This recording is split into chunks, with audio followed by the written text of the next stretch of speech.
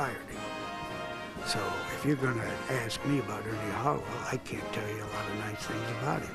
Just last month, Schembechler collapsed and doctors implanted a device to regulate his heartbeat.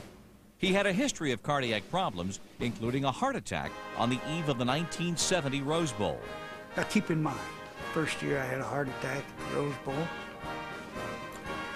and I came home and I was recuperating at home, the first man in my house was Woody Hayes. They will always be linked in the mind's eye, both now gone, ironically, on the eve of a game given life by the games and the men they coached. Glenn Bo Schembechler, a Titan in maize and blue, a Michigan man. Certainly a Michigan man, he will certainly... It was a privilege to get to know Bo, to cover him a little bit at the end of his career, but just to hang around him. He was such a vital, energetic guy, and all of those who care about him have had to kind of get used to it, a bit of unease with his, frailty in recent years, because in a lot of ways it doesn't compute. The guy was so strong and so tough and was so vital for so many years that the idea of Bo Schembechler being in ill health and now passing away just doesn't add up. Bo Schembechler, put it mildly, he had a temper. He was very emotional on the sidelines, and a superb coach. I got to see Bo from all elements, and he was a guy beyond what you saw on the sidelines and his legacy of coaching and all the rest of it. Bo could fill a minute up.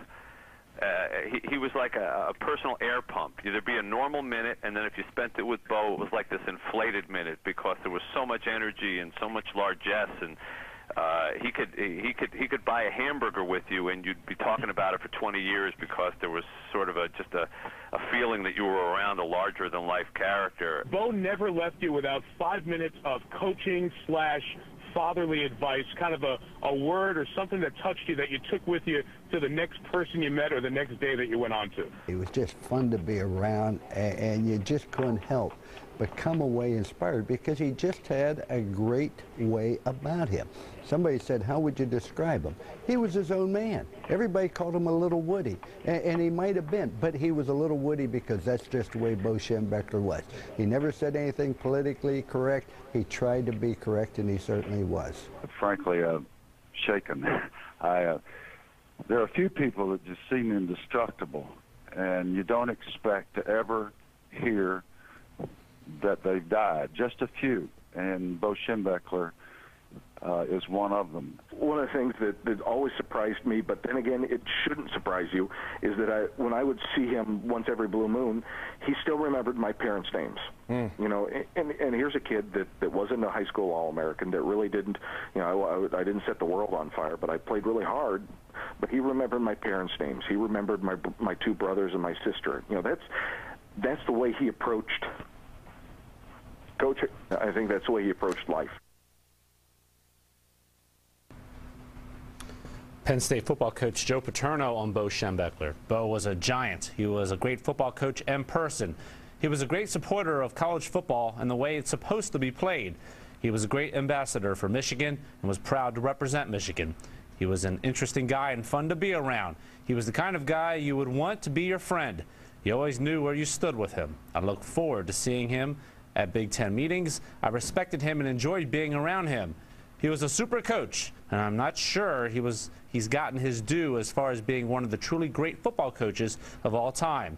I am going to miss him. Bo Schembechler continues right here on this show.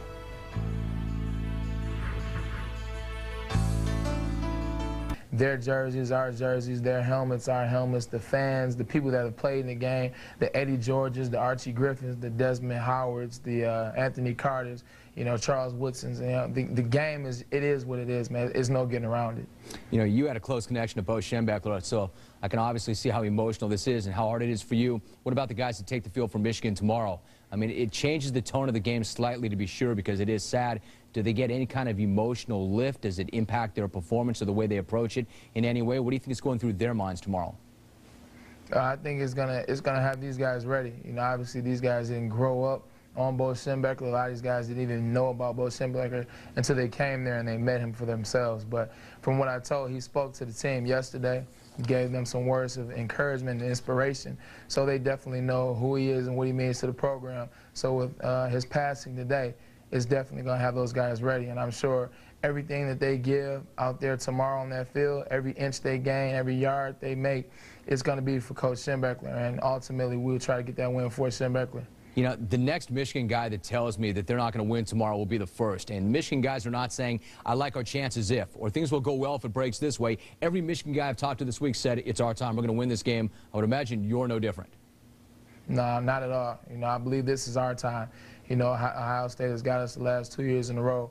But everything that we need to happen stacks up for us this week. I mean, just the change in defensive coordinators, just the way we've played offensively, our front seven, Lamar Woodley, Allen Branch, you know, the way Mike Hart runs the ball, the improvement of Chad Henne, you know, the rising of Mario Manningham, everything that we have and everything that we've implemented throughout the last 10 games will show tomorrow. And I say we definitely win this game. I'm not scared at all. Hey, Braylon, I appreciate you. Thanks for making time today. Good luck.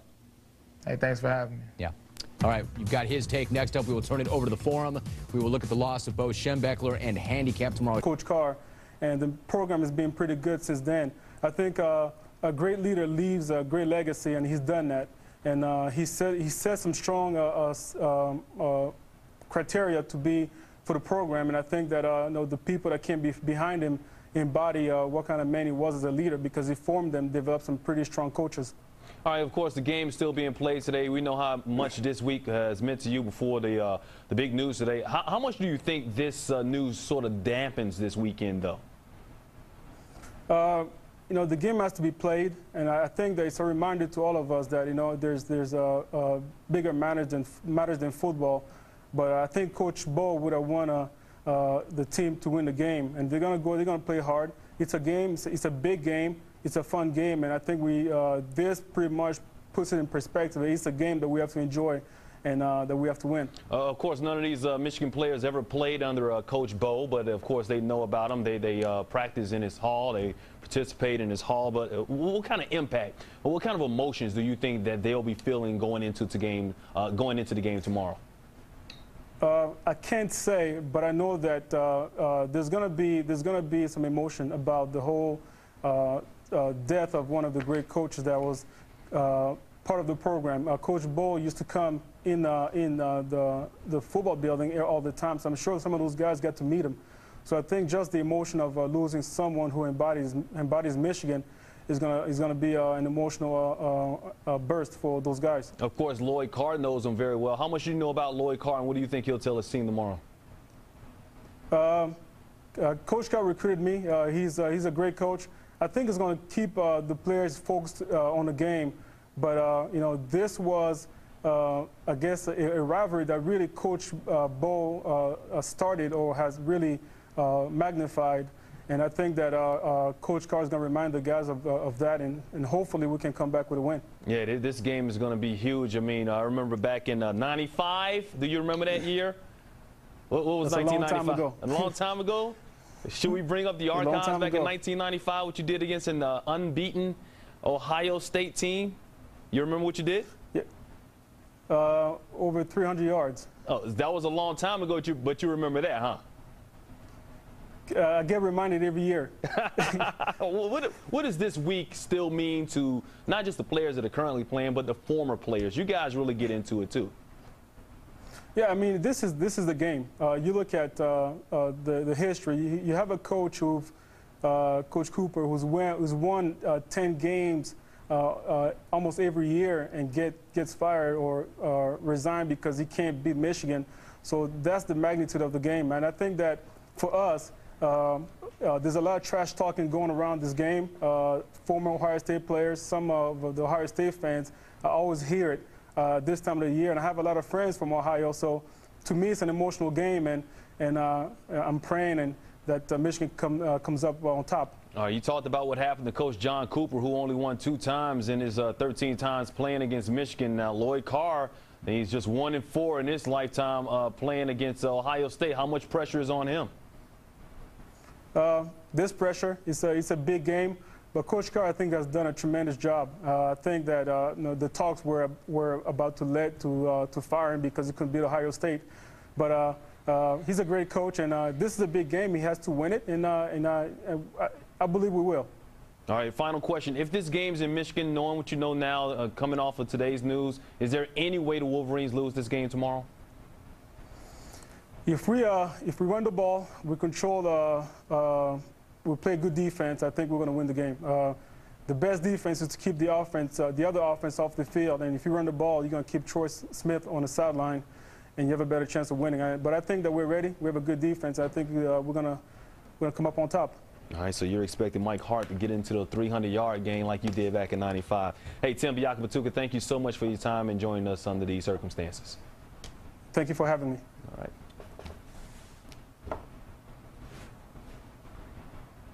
A couple of minutes ago, Michigan was getting off the bus, arriving at Columbus, Ohio. There's Coach Lloyd Carr. Of course, we will hear from him. He's set to step to the podium, and when he does, we will bring that to you here on ESPN News. The death of Bo Schembechler, dead at the age of 77 due to heart failure. The Michigan football team has arrived in Columbus, Ohio, getting set for tomorrow's big game against Ohio State. Coach Lloyd Carr said to have a press conference shortly. When he steps to the podium, we will bring you that press conference right here live on the Hot List. All right, let's bring in Angelique Shingales, of the Detroit News, standing by. Angelique, thanks so much for joining us, first of all. And what is the reaction around the state? You're still in Michigan right now. Well, I am still in Michigan, and I've talked to so many of Bo's former players, and I'll tell you, I mean, some of them sound like they are close to tears. Some of them have been crying all day. But most of all, they talked about how much Bo Schembechler touched their lives and how lucky they felt to have been part of his life as a player, as a friend, and having him as a mentor. And, you know, this is a guy who shaped so many young men's lives, and that's what these guys, that's sort of the theme I'm getting from all the players I've talked to. What are some of the players saying about how he did touch their lives? What did he do for them off the football field? Well, he really made them realize that they have to be ready all the time. Some of the guys I talked to Reggie McKenzie a little while ago, said there were days you hated this man, but because he actually demanded the best from you every day, every minute. And if you didn't deliver, you knew you disappointed the man. And what Reggie said was no one wanted to disappoint Bo. And that's really something that he's carried through and carried through his pro career and in life. And so many of the players have really uttered the same kind of sentiments about Bo Schembechler. He's had a number of health problems over the years. Just last month, he collapsed, had to be taken to the hospital with heart problems, died today of heart failure. He was just out and about, from what I understand, yesterday. So does this come as a sort of a mild surprise that he's dead? Oh, I think so. I mean, I think talking again to some of the other players that I've talked to, that they just, you know, I just spoke to John Wengler, and he said you never expected Bo Schembechler to die. You just expected him to always be there because he always was there. And when these guys needed to talk to somebody, when, you know, they talked about how he was like their father, you know, and those are the kind of conversations they would have with Bo Schembechler. And I think it's just hard for people to grasp, people who knew Bo and loved Bo, that he is gone, and because he did cheat death so many times when you look at his health record. We've heard from players, we've heard from coaches and everybody who wants to talk about this, but what did he mean to the University of Michigan, in your opinion? Well, I think he really was, at this stage in his life, and for Lloyd Carr, who always preaches the tradition of Michigan, I think he was that link that Lloyd Carr always wanted his players to grasp and understand, and he could just say, go talk to Bo, and Bo was always there in Schembechler Hall. He maintained an office there. The door was always open for reporters, for players, current players and former players, and I think that a lot of the current players will tell you that they talked to Bo frequently and asked him his advice about how they're playing, how they should go about school. I mean, he was always there to offer his opinion and his advice. And believe me, Bo liked to give his advice. Yeah, we just heard from Tim Biakabatuka, who said that Bo stopped him during his sophomore season and told him to hit the whole lot harder, and he became a better player after that. What do you think, when it's all said and done, his legacy will be? And do you think he was bothered by never winning a national championship? I think he was bothered by that, of course, but I think that obviously his legacy is the Michigan-Ohio State rivalry and Woody and Bo and the 10-year war, and you know, he said it again on Monday when he addressed all of us. That's what he lived for. He lived for that game, and the 1969 game in particular, when you know, upstart Bo Schembechler and his Michigan team upset the #1 ranked Ohio State team, the unbeaten team, and he related a story just on Monday about how later that year at a banquet, Woody looked down and said to Bo, "You'll never win a bigger game." And when Bo said on Monday, he goes, "You know what? I never did." And I think that's what people just remember. It's Woody and Bo and Woody. They will be forever linked, and that's the way it should be. Yeah, for Michigan, that is the only game, the Ohio State game. How often did you interact with them? And we've been asking people to share their favorite story of Bo Schembechler. Quite frequently. I mean, I did an interview with him a couple weeks ago when he went back to Channel 7 to tape his show that he always did, which is where he was today, doing Big Ten Ticket. And I never covered his teams, but I felt like I've been covering Michigan since 1991 and really developed a very good rapport with Bo Schembechler. And he'd always say, "You know, you're my favorite female sports writer." And I'd wait for the punchline, "You're the only one I know." And, he was funny like that and very respectful. And we did talk a lot about personnel, and he was always very candid.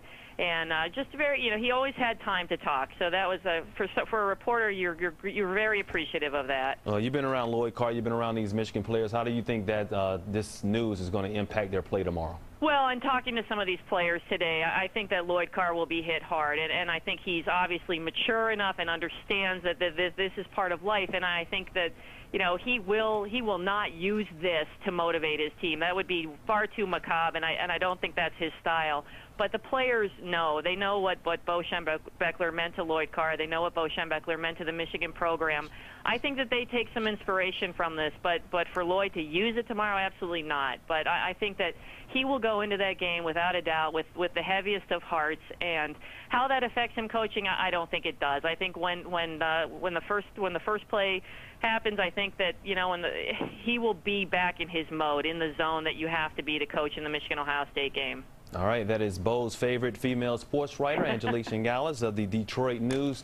Angelique, thank you so much for your time. Thank you. All right, just a few minutes ago in Columbus, Lloyd Carr, speaking of him, addressing his team, bringing his team together at midfield. What will he say about the death of his mentor, Bo Schembechler? When the press conference begins, we will have it for you right here on ESPN News.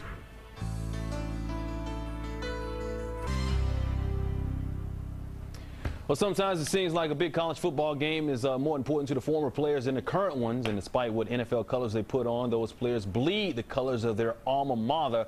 That will be maize and blue for Braylon Edwards. Of course, his father actually played at the University of Michigan and, of course, was coached by Bo Schembechler, who passed away today. Braylon, first of all, thanks for hanging out with us. I know you're getting ready for your big game with the Browns this weekend, but I want to talk to you about the coach, Bo Schembechler, and what he meant to you. Bo meant a lot to me, like you said. My father played there. I've known Bo my whole life.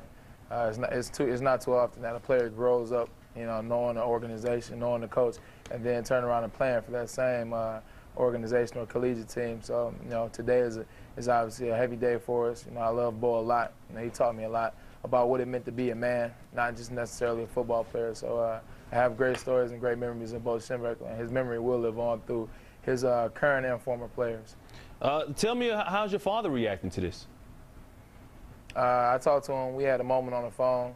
We talked for a while, and it's hitting him a lot harder than he thought it would.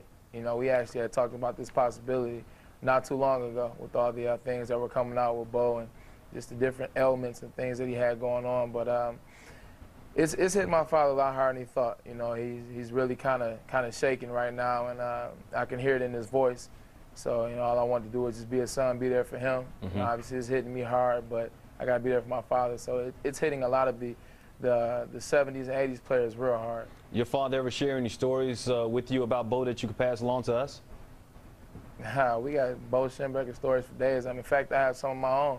Mm-hmm. The first time I met Bo Schembechler, I was 4 years old. It was at a baseball game. And I remember him punching me in my stomach and telling me, do everything that man says. He was talking about my father at the time. And every time he saw me from then on, he would punch me in the stomach and tell me to do everything that man said. And then when I first got to Michigan, he punched me in the stomach, but it was for different reasons. He told me that I would never be the kind of player that my father was. It was joking, but at the same time, it was Bo. It was Bo trying to get the best out of me. So he hit me in my stomach all the way until I was 22, and my last year at Michigan, which he whispered to me in my ear at the Michigan banquet. He told me that I'd become a Michigan man. So, I got both Schembechler stories for days.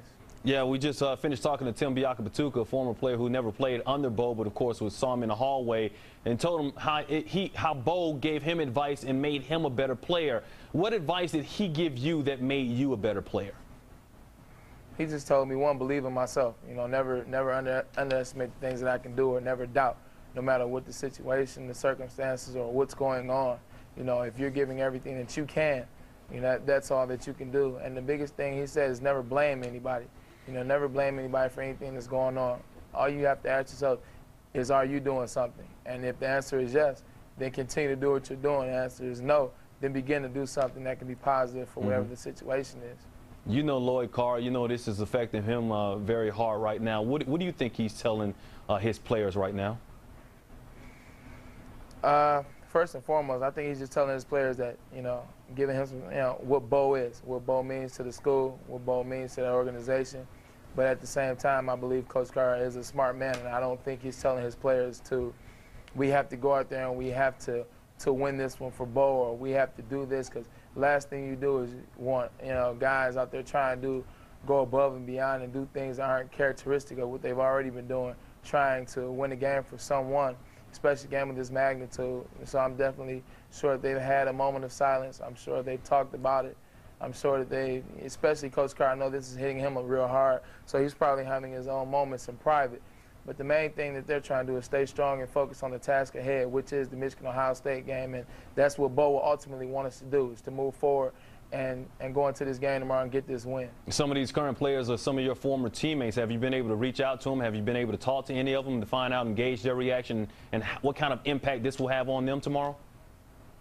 I've talked to them through on the phone, on the text message, and they're hurt. You know, everybody knows who Bo Schembechler is. You know, you don't come to Michigan and within a year realize who he is and what he means. So, and actually he just spoke to the team yesterday.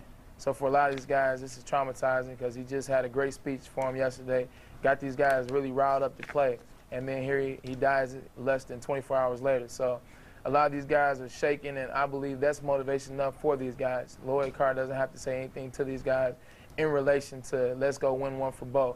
These guys already know what the time is, and everything that they have tomorrow, they'll give to Michigan for Bo. All right, on a lighter note, let's talk about the game a little bit. The game's still going to be going on. They get out there, and it's still going to be intense. It's going to be a rivalry. I hear you've been begging Romeo Crennel, your coach with the Browns, to let you go. Any luck there?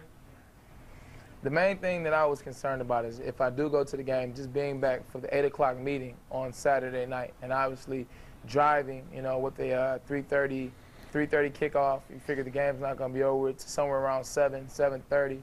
And then it'll be a 2-hour drive back, so I wouldn't make it. But finally, I came up with the alternative, and I chartered a helicopter, so I'll be there. I'll be there at kickoff till the game's over, and I'll be back in time for my meeting at 8. Ballin'! You chartered a helicopter. That's first-round pick money for you right there. You're getting a helicopter. Nah, it's not like that, man. I like to have it like that. I couldn't miss this one, man. I hear you. I hear you. What's it been like for you this week? I mean, you play professional football in Buckeye territory, but obviously you're pro-Michigan. Yeah, it's crazy. It's pretty much like this all year long, but you know, this week it really was it really culminated. You know, everybody down here hates blue, and they hate Mays, they hate our school, they hate the people, they hate the state. So it's been an interesting week. You know, it's been actually right before you guys called, I had some drunken old State fans ride by in a truck outside my house yelling OHIL. So I mean, that's just kind of some of the things I've seen all week. But I can't wait till tomorrow, because after we beat the brakes off the Buckeyes, you know, I think it's going to take the life right out of this state. Something I've been waiting for a year. Man, the trash talking goes to the different level when you're talking about this game. Even your former Michigan teammate Larry Foote going back and forth with Mike Doss earlier this week. Your Browns play Foote this week, and you guys got a little trash talk going on because the Browns and the Steelers. How's that dynamic going to play out on Sunday when you see your boy on Sunday? You know, it'll be fun in warm-ups. I get to see him. You know, we talk a little jargon about whatever happens tomorrow. And he and I are both from Detroit. Like, I've known Larry a long, long time. We play for the same Little League team and whatnot. So yeah, it'll be fun talking to him. But once the game starts, we're enemies. You know, last year he actually cheap-shotted me on an interception by Joey Porter. So, you know, when you get out there in the game, man, everything goes, and it's not friends or same colleges, especially in a game like this. You know, this is a rivalry. Pittsburgh and Cleveland hate each other. So when we go out there tomorrow, it'll be all business. All right, that's on Sunday, Saturday. We'll go out there Sunday. Sunday, real quickly before I let you go, I know who you're going to say is going to win the game, but why will they win the game? Why will Michigan win? I just think there's so many changes and so many things that we have going for ourselves. One is our new defensive coordinator. You know, he's coaching his butt off this year. He has the players in form. He has them in the right place at the right time. He has them believing in themselves, as well as the scheme in which they're running. The defensive line, the defensive front is by far the best in the nation. You have Alan Branch, you have Lamar Woodley. You just got guys that are reckless abandonment out there. You know, Prescott Burgess at linebacker. Defense is solid. Then you come back with a balanced offense. You have Chad Henne, who's playing one of his best seasons. Mike Hart in the backfield, who's definitely a Heisman candidate. A healthy Mario Manningham on the outside. An emerging Adrian Arrington on the other side. Always consistent Steve Breaston in the slot. I mean, it's so many things that we have going on for ourselves, man. I'm very, very excited to see what we can do, and I'm definitely confident in what we can do tomorrow. You sound like a good analyst there, man. You might have a future after your playing days over with the Browns, but of course we know those playing days are still long way away from your retirement. Hey, Braylon Edwards, thank you so much for hanging out with us here on the Hot List, man. Hey, thanks for having me. All right. All right, let's bring in our college football insider, Joe Schad, who's in Columbus for more on the news of Bo's death. As the news travels, Joe, what's the mood around there in Columbus? Well, you know, the Ohio State the people of the Ohio State Stadium have welcomed in the Michigan football team. You know, Mike, they took a 3-hour drive from Ann Arbor to Columbus, and I'm told that those players, a lot of them, got word of Bo Schembechler's death when they arrived for their bus trip. And Lloyd Carr addressed it with the team there in Ann Arbor. And, you know, a lot of those players had a lot of conversations with Bo Schembechler. You know, obviously he wasn't their coach, but he had an office space there at the Schembechler Center. And he would be in at least a couple of times a week. So it'll be interesting to see how Lloyd Carr handles this tomorrow. You know, I spoke to somebody close to Carr who said that he does not anticipate, just like Braylon Edwards said, Lloyd Carr making this a win-one for the Gipper type situation. Really not necessary with everything that's on the line tomorrow as it is. You were on a phone conference with Bo just yesterday. What was Bo saying all week, and how could this death, his death, impact this game? You know, I wish that I had gotten a chance to meet Bo Schembechler. I never did. But I thoroughly enjoyed about a half-an-hour teleconference that we were able to listen in on yesterday. And, of course, he was given the reasons why he thought Michigan would win. And he was also explaining why there should be no rematch. He was adamantly opposed to a rematch. So if this is an instant classic tomorrow, remember that Bo Schembechler did not want a rematch in this game. But he was a great storyteller. And he talked about, of course, his days coaching under Woody Hayes. And when Ohio State had lost to Michigan, he distinctly remembered Woody Hayes picking up the film projector the day after and throwing it across the meeting room, something he said he'd never forget. All right, that is Joe Schad hanging out with us from Columbus. Thanks so much for hanging out with us, Joe. Thanks, Mike. Of course, much more reaction on the death of Bo Schembechler when the Hot List returns. Never a greater ambassador for the University of Michigan or college football than Bo. Personally, I have lost a man I love. As for the Wolverines honoring Bo during today's game, team officials say there simply was not enough time to get anything done on their helmets or on their uniforms, but obviously players and coaches will be thinking about Bo today and carrying his legacy with them in their hearts. The Wolverines band also made the trip down here to Columbus, and I've been told that they will be wearing black armbands on their uniforms today when they perform. Now for more on the Ohio State Buckeyes, let's send it over to Bonnie Bernstein. Well, Lisa, Ohio State will honor Bo Schembechler.